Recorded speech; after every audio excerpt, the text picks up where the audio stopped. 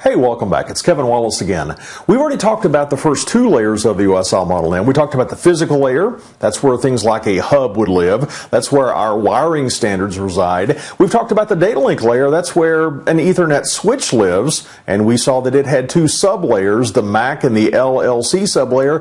Time to move up to layer 3 right now. And at layer 3, we're concerned about several things that a lot of people don't always think of. Check out this graphic. Notice at layer 3, we're concerned with logical addressing, switching, route discovery and selection, and connection services. Logical addressing, that's what a lot of people think of at layer 3 because it's here where we logically assign a network address. We've got different routable protocols like IP, that's the one that we typically use in most networks today. IP, that's the Internet Protocol. But back when I used to work for a local university, we would route not only IP, we would route AppleTalk, and we would route Novell's IPX. However, today, both Novell and Apple, they're using IP primarily to route their traffic. So IP by far has become the predominant layer 3 protocol out there. And we're going to have different layer 3 addresses, as we're going to discuss in a future video. And we're going to be able to intelligently forward or route traffic between these different logical networks that are defined here at layer 3. And you might be surprised to see the term switching here when we talk about layer 3 because we think of switching typically as a layer 2 concept, but switching can mean packet switching, as an example. That's something that does happen at layer 3. With packet switching, our data is divided into packets, and these packets have a header saying where the packet came from, where the packet is destined, and a device called a router is going to intelligently switch. It's going to packet switch that packet towards its destination.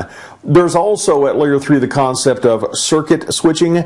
That's where we can dynamically bring up a circuit on demand and then tear it down when we're done. Think of that as being somewhat analogous to placing a phone call. You pick up a phone, you call somebody's phone number, and when you're done, you tear down the circuit. That's circuit switching. There is also message switching. Here, our data stream is divided into different messages. And these messages, much like a packet, have a destination address, but they're not necessarily immediately sent to that destination address. It's almost as if we're sending email from one email server to the next. In other words, the next hop device on the way to a destination, a message might be stored. And at the next device, it might be stored for a while before it's forwarded. This store and forward approach to forwarding messages through a network is not great for real-time traffic, obviously, but it is a method. Primarily, though, in the networking world, we are concerned with packet switching. We have source and destination IP addresses on our packets, and we packet switch those packets. In other words, we route those packets towards their destination. Something else going on at layer 3 is route discovery and selection. We said that a device called a router resided at layer 3, and that router is going to make intelligent forwarding decisions. Remember how a switch worked down at layer 2? Down at layer 2, a switch made forwarding decisions based on physical MAC addresses. That's the way an Ethernet switch worked. However, with routing at layer 3, we're making forwarding decisions based on destination IP addresses typically. How does a router learn how to get to specific destination IP addresses living in specific destination IP networks? Well, there are a few ways. We might have a network that's directly attached to a router interface. By definition, a router knows that it knows how to get to this network. It's part of the network. We could alternately go in and statically configure a route. We could say to get to this network, you need to go out of this interface, or you need to go to this next hop IP address. Or we could run a routing protocol, something like OSPF, RIP, EIGRP. A dynamic routing protocol can educate the router as to how to reach a destination network. So we've got those three primary ways of learning routes and selecting routes inside of a router. Again, directly attached networks, statically configured networks, or dynamically learned networks. And also at layer 3, we have connection services. And here I think about things such as flow control and packet reordering. Flow control can actually happen at more than one layer of the OSI model. This is just one layer where flow control can happen. The idea behind flow control is that if a sender is sending too rapidly, a flow control mechanism can ask the sender to slow down, to stop sending so rapidly so we don't overflow the destination circuit or we don't overflow the buffer in a router along the path. We're wanting that sender to slow down a bit. And we've been discussing some of the things that theoretically reside at layer 3, but to get very real world and to get very practical, let's remember that primarily we're dealing with IP addressing at layer 3, and we're dealing with packet switched networks. Let's take a look at the header format of an IP packet. Check out this graphic. There are several interesting fields here in this graphic. Let's talk about a few of them. Notice that we have source address and destination address fields. It's here in an IP version 4 packet where we have a 32-bit IP address saying where the packet's coming from, where the packet is destined. There's also a TTL, a time to live field. Every router that we transit, every router hop that a packet goes through, this TTL value gets reduced. It gets decremented by 1. And once it reaches a value of 0, it's considered to have timed out. And an error message gets sent back to the sender saying, sorry, this packet is timed out. This is actually a very good thing. This can prevent a layer 3 topological loop from forming and endlessly circulating a packet around and around the network. We don't have this luxury at layer 2. Down at layer 2, there is no time to live value in a frame header. And as a result, we can get endlessly circulating frames at layer 2. That's why we need something like the spanning tree protocol to break a layer 2 topological loop. But we do have it at layer 3. What else is going on here at layer 3? Notice the protocol field. The protocol field is pointing up to layer 4.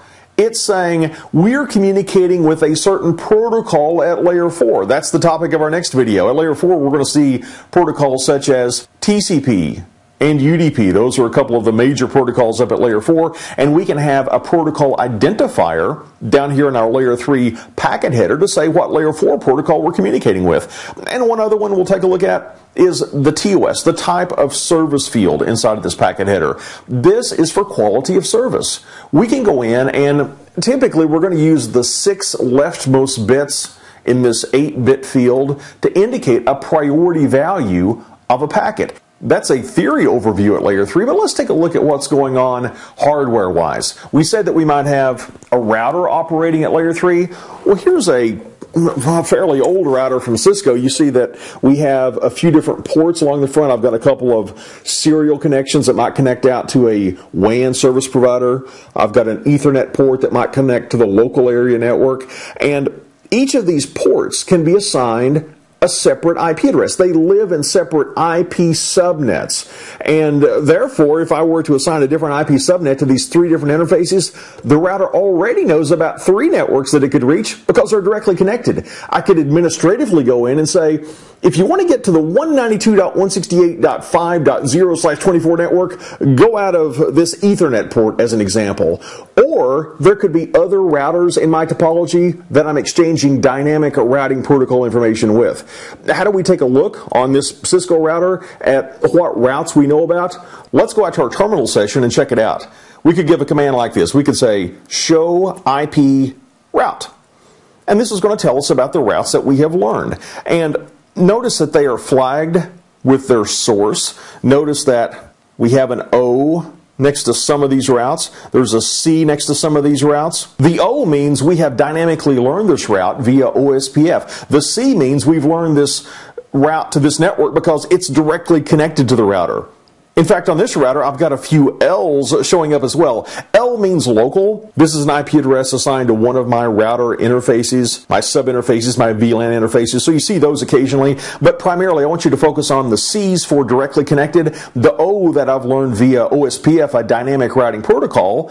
And I don't have any statically configured routes right now. We could add one easy enough, though. We could go into global configuration mode, and we could say IP route, and maybe I want to get to the 172.16.1.0 network with a 24-bit subnet mask.